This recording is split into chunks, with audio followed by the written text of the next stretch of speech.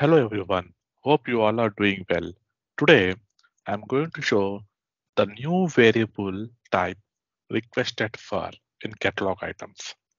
So let's see what is this requested for variable type and what it does. Okay, uh, log into your instance.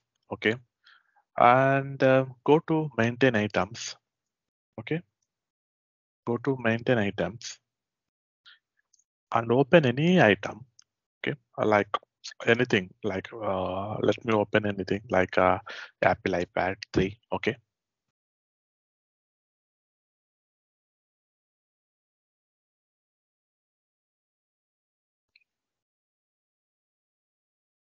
okay.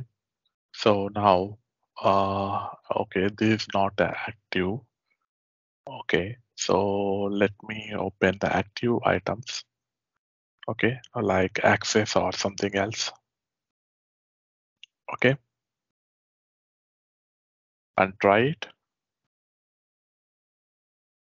And you have nothing, no variables here. Okay, uh, or let me open in uh, service portal. Service portal. Open and access, open access. Okay, so now here you don't have any, I mean, any variables here. Okay, so for example, if I order now, okay, then it will arrive only on I have arrived. Okay, system administrator raised this request. But if you want to raise this request for other users, okay, what you need to do, you need to have some variable here, like who is requesting for or something else, right? So for that one, normally what we do, we go to items, okay, we go to item, and in the variables, we go and click on new variable, okay, new variable, and select for okay, before explaining requested for, I will explain reference, okay, reference, okay, and let's add like who is requester, okay, then requester we will add, okay, and type specification you need to queue as a user and the users table, okay, go to sys underscore user table, okay, sys underscore user table. Where is that?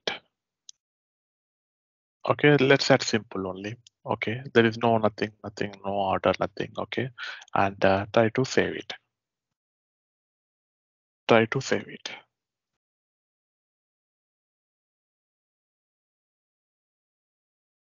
And once it is submitted and reload this one, now you have a requester.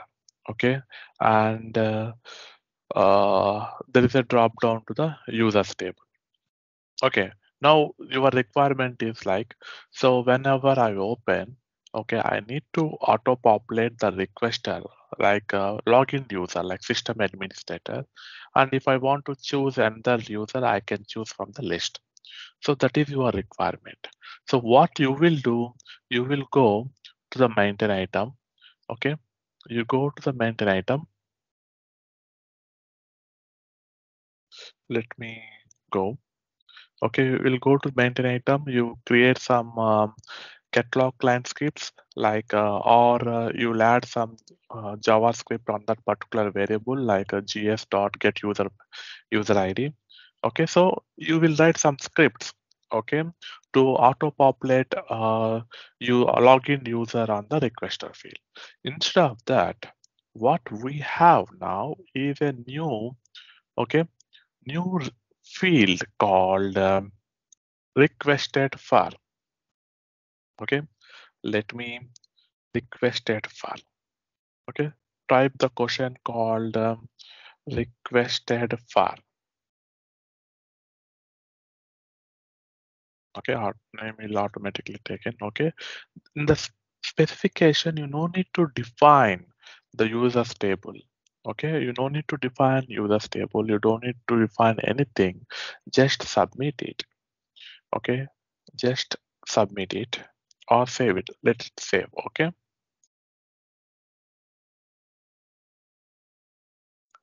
and now go on to refresh. So see here the requested file is automatically populated with login user. Okay, for example, if I impersonate with able tutor, and if I have reload this page, so the requested for able tutor is auto populated. Okay, auto populated. Let me end the screen.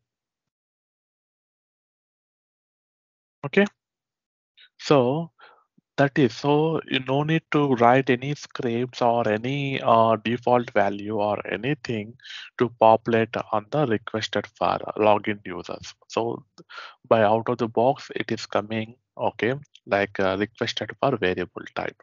And here, what else you can do? You can enable also requested for. Okay, what it means? Let's save it. Okay, so you are writing only on behalf of you. Okay, you want this access on your laptop or something monitor. Okay, this application. Okay, along with you, you need some other users. Okay, you need to submit for like 1 or 2 or 10 users. Okay, then it is like you need to submit 10 times, or okay 10 times, like one user for one user for 2 seconds or something like that. You need to submit for 10 times. Instead of that, okay, you can enable this one. Okay, and refresh now. Now see, there is an option called okay request for multiple user. You can request for multiple users, like selecting able tutor, okay, or any other users, uh, island, okay, or any other users, okay, Alexandra or something like that. Okay, so you can select multiple users at a time and submit the request. Okay, not only on behalf of you, you can submit on behalf of others, like number of others, not only one user, like more users you can submit in one request. Okay, so this, and also there is an one more thing added in the requested for called roles to use. For example, who can submit this request for others? Okay, like which role people can submit, like all users or only ITL users or only admin users. Okay, you can define. For example, if I click on okay and admin, only admin can select. Okay, only admin can select multiple selections. Okay, let's see what will happen. Reload it, and you can see because you are an admin, so you can add a requester first. Okay, if I impersonated with able tutor is not an admin, and let's see what will happen. Okay, so if I reload it, okay, then there is no multiple user option for able tutor because he is not admin. Because why it is not saying, we did not add the ideal role here or any other roles or anything here. Okay, so that is how we will use requested for without scripting or anything. Okay, uh, so let's low code or no code.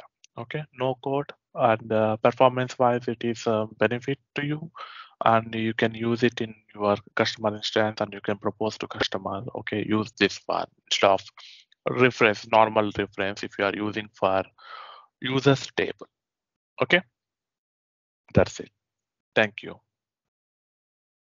Please do subscribe to get alerts for upcoming videos. Hope you will enjoy and learn ServiceNow. Thank you very much for your time.